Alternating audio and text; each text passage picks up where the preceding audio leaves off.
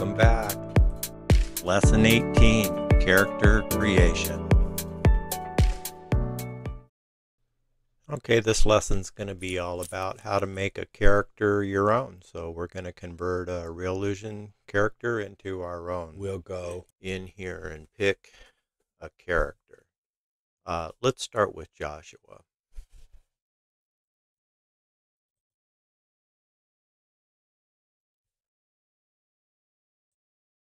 I'm just going to grab that little thing there and resize him like that.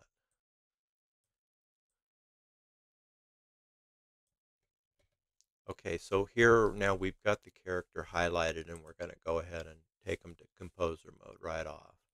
And I'm just going to unclick show the bone so that we're just looking at Joshua here. All right, so now when you're in composer mode and you click content, it's going to take you in to where you can find some of the parts and stuff like that. So right off the bat, there's like this head group. And just for example, I can take this guy's head and put him on, and I've done an instant clothing change. Okay, and now the actor's ready to go and do something else. Okay, so now say I come in here.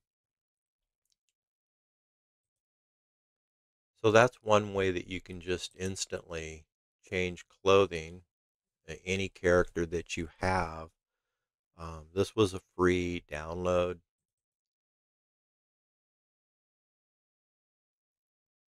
And so I could bring this in and work with this face now. And say that with the original example, we were just going to go ahead and transform Joshua. Okay.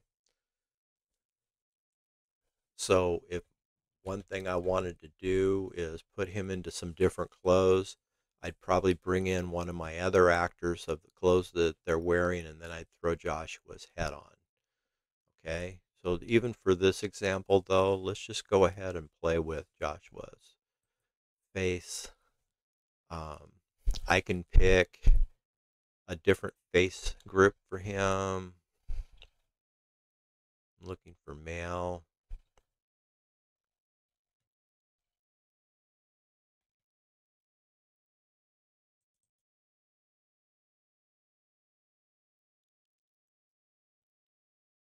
Okay, and then of course I could just come in and recolor his face to match his hands, select the hand color, and just then change it to, with like an eyedropper, you'd select that color. And so some of the ones that come for free are in here. Okay, so let's just say we're going to go with that. We'll give him some eyebrows, different eyebrows. And since he's a front-facing character, I'm going with all the F group, and all these are side-facing in the opposite side. Okay, so now let's go. And if you had a side character, you'd be coming back in and making these changes to that side character. All right, so changing the eyes is as simple as clicking on them. This would be Ariel's eyes. I think over time you'll start collecting different eyeball groups. This is one that comes with Cartoon Animator. So we'll just put Philip's eyes in here and just keep on working on down the list. And you can change the nose if you want. I'm just going to go ahead and maybe give him a little bit different mouth. Let's see what Johnny's mouth looks like on him. And so now we have a completely different looking character. Let's maybe do just a little ear work. So the hairstyles that you have, you can sometimes interchange and sometimes not. Some work better than others. See if we can find one that doesn't detach. There we go. All right, so here's a 360 hair that we can put on that seems to work with that.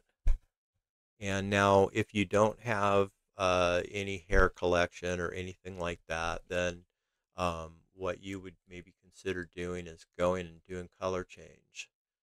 Okay, so let's just go ahead and take this guy and we'll click on this SVG color adjustment now.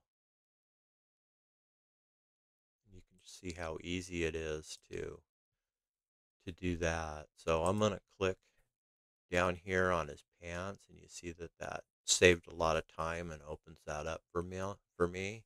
Click the first one and just then click the color, and it opens up this box.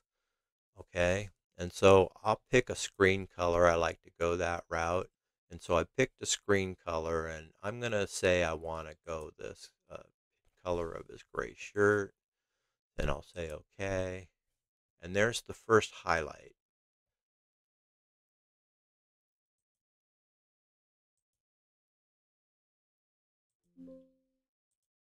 Pick that screen color, pick that gray again, and now I'm just going to go with a tad darker and hit OK. There's his cuffs.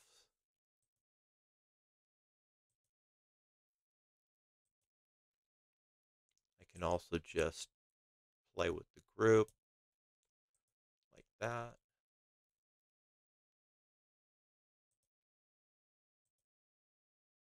But it didn't make as much of an impact, so here's the last color.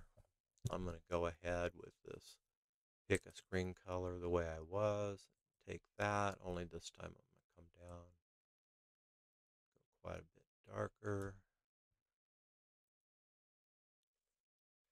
So I've changed that pretty easy. The shoes we could keep the same. Come up here, and I'm going to click on the hair group now, and you'll see that it opens up the hair group. And as I come over it, you can see which part of the hair it will start flashing. So right now, this is what's selected, and when I select that, it's this little thing in the back here that's going on and off. All right, so I'm just going to do just a couple tiny tweaks here. This is just the highlight. That's what I was looking for. Primary here. Let's do that. All right, now we can see it. And so as you can see, these guys can be customized to every single detail, their hair, their face. We can come in on his face here, like I was saying. And you can see here's the fill light in the face. So this is, I think, really the color that was off. So let's just go here. We'll pick a screen color and we'll select that hand color, which is just right, and say okay. All right, and then he has that fill light around him, which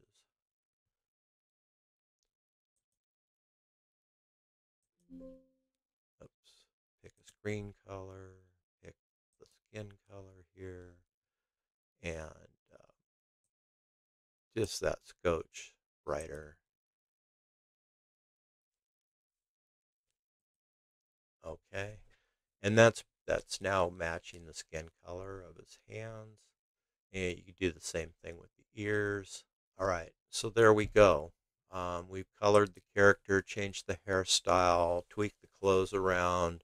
You could just do whatever you want with these, and now you've created a original character. Probably continue on to disguise this jacket. And we'll do the rest of this in high speed. Just remember to save your work. And you can put some kind of accessory on him. This is about the only one that would really maybe work for him. Okay, and then you would just go right on back here and click on it. Once you're in stage mode, then you can resize it, go ahead and put it on his head.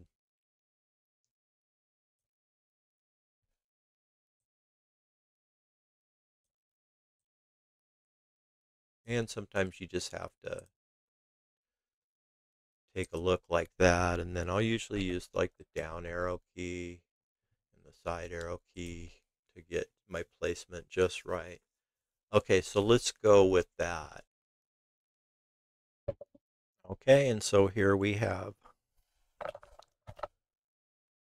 the original Reallusion character, and we've converted them into a different looking guy. So now we'll go and we'll create action menus for our new character.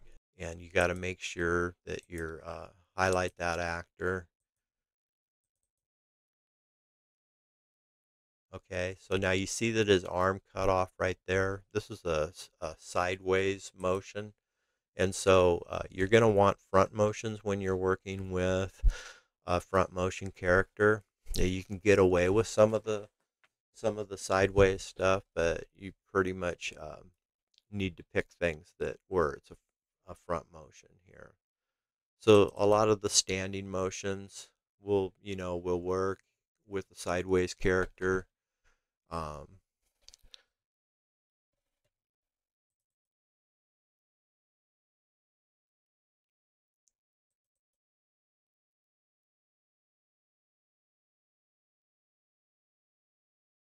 okay, so we have a motion here, and we actually have put in 3.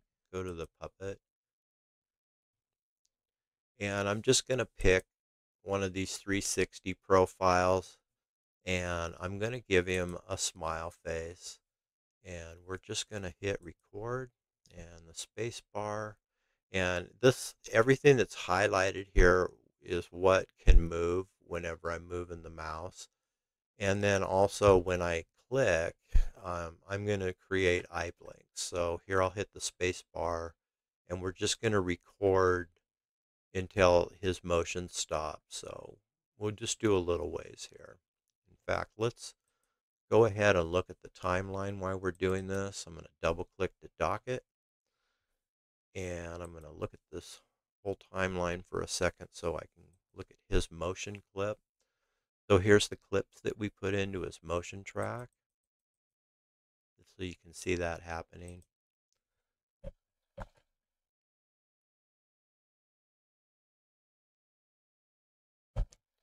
Okay, so I'm going to go ahead and just set the stop right there, and we'll take it back to the beginning. You can click the square to go back. You can hit this to go back. This one will take you back to the beginning of a stop. So wherever that beginning stop is, that's where it takes you. So here we go. Now what I'm going to do is face puppet him. So I'm going to hit record and then the space bar, and I'm just going to record to the end of the stop, and it'll stop for me automatically because I have a stop there. So here we go. And we'll just move the mouse around a little bit, click a couple times to get him to blink, and I'm done. All right, now we can just play the movie, and I'm going to just do it down here.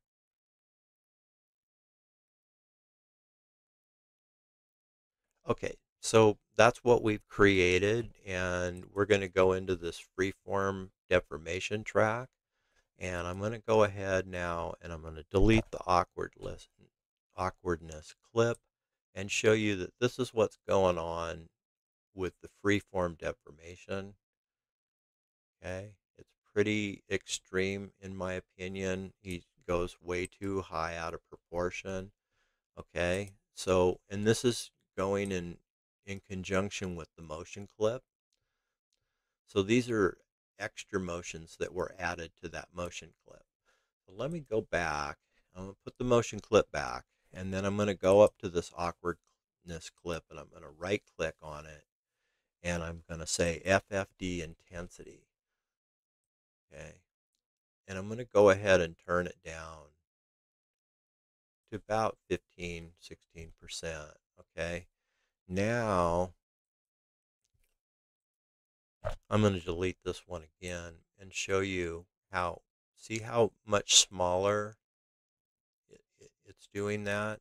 So we still have motion going on there, but it's not quite as exaggerated. So we'll end it right here, and when we come back, we'll continue building his custom action menu that we'll be able to use anytime with this new character. And we'll also talk about character, scene, and prop sourcing. So come on back. See you next time.